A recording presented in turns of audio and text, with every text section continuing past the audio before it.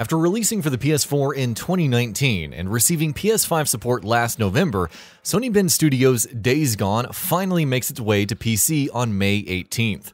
There's quite a lot to break down for the new players, along with new features that may interest veterans. So let's take a look at 13 things you should know before picking it up. Before we begin, please consider subscribing and enable all notifications by clicking the bell icon. With that out of the way, let's get started. Story and setting.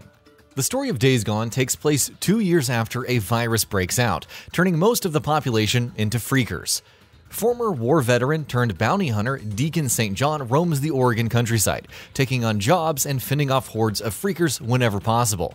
Initially, Deacon believes that his wife Sarah, who was seriously injured during the initial outbreak and evacuated by the National Emergency Response Organization, or NERO, is dead. However, upon spotting NERO helicopters, he believes that she may have survived. Thus, he embarks on a journey to locate and hopefully reunite with his wife. Activities and camps. In terms of structure, the open world of Days Gone is somewhat similar to other open world Sony exclusives.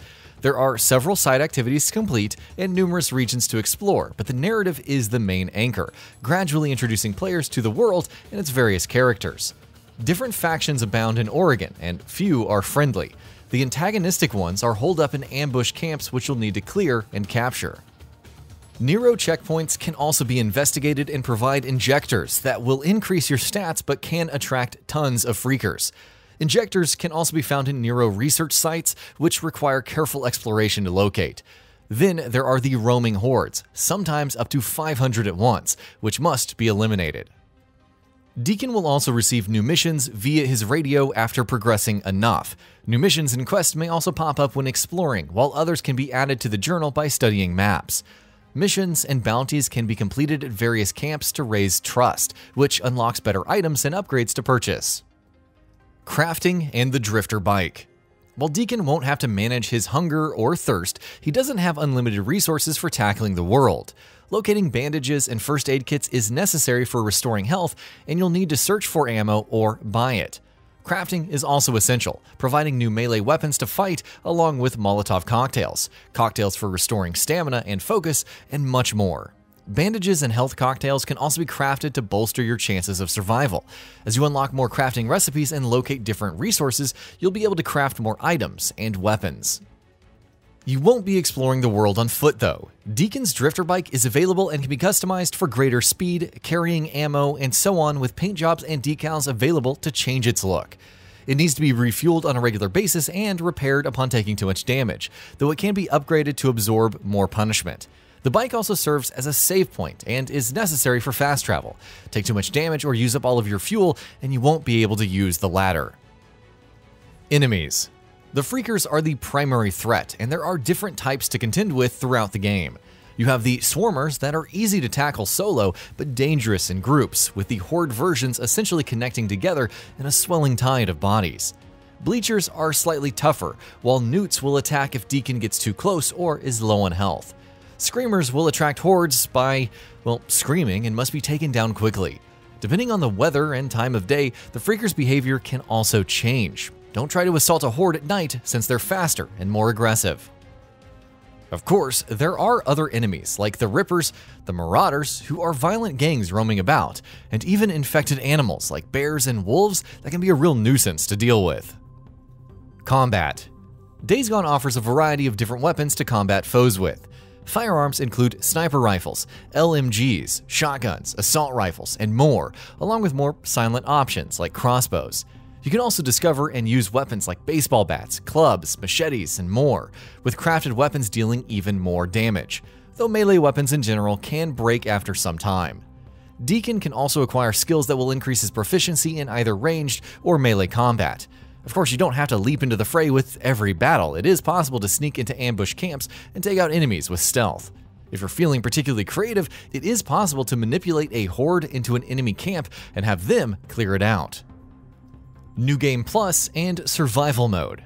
Along with New Game Plus, which allows for carrying over all collectibles, bike upgrades, and so on into a new playthrough, Survival Mode difficulty is also available.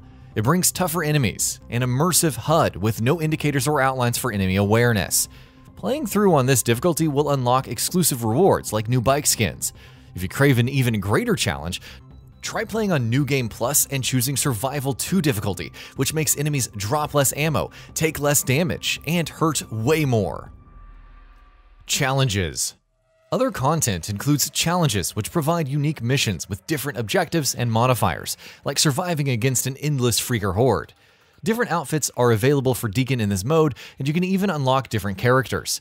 Spending some time in challenges is also beneficial for unlocking patches, which provide passive benefits, and rings, which offer perks like reloading a portion of your ammo on rolling.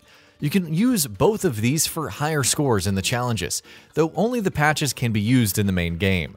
New bike skins can also be purchased, allowing even more customization for Deacon's ride. Playtime. You're looking at about 35 to 40 hours for finishing the main story. Going for full completion can raise that to roughly 63.5 hours, as per howlongtobeat.com.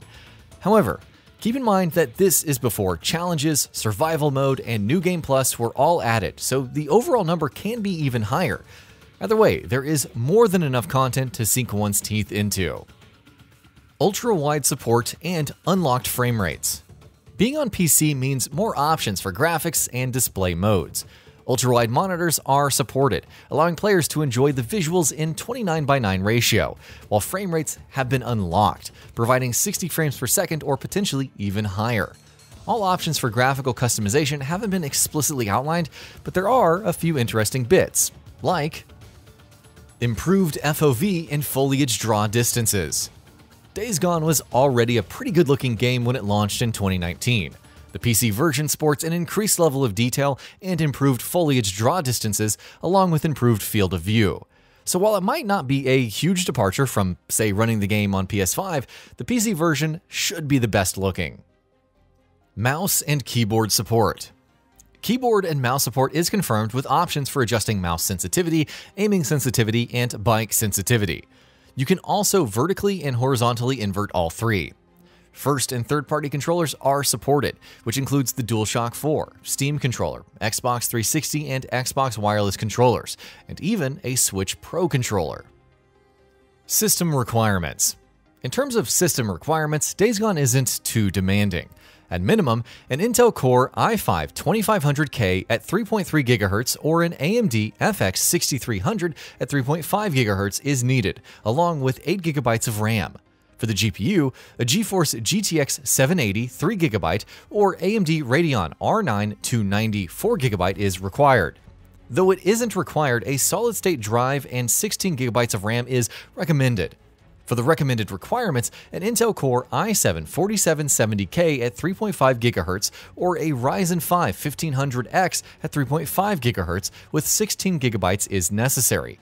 A GeForce GTX 1060 6GB or AMD Radeon RX 580 8GB is also required, and once again, an SSD is recommended despite not being required.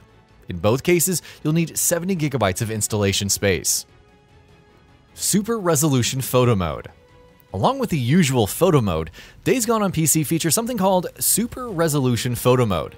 While there aren't a lot of details on this, it is possible that this allows for capturing images at much higher resolution than possible on the PlayStation 4. And that brings us to the end of the video. A quick request before we conclude.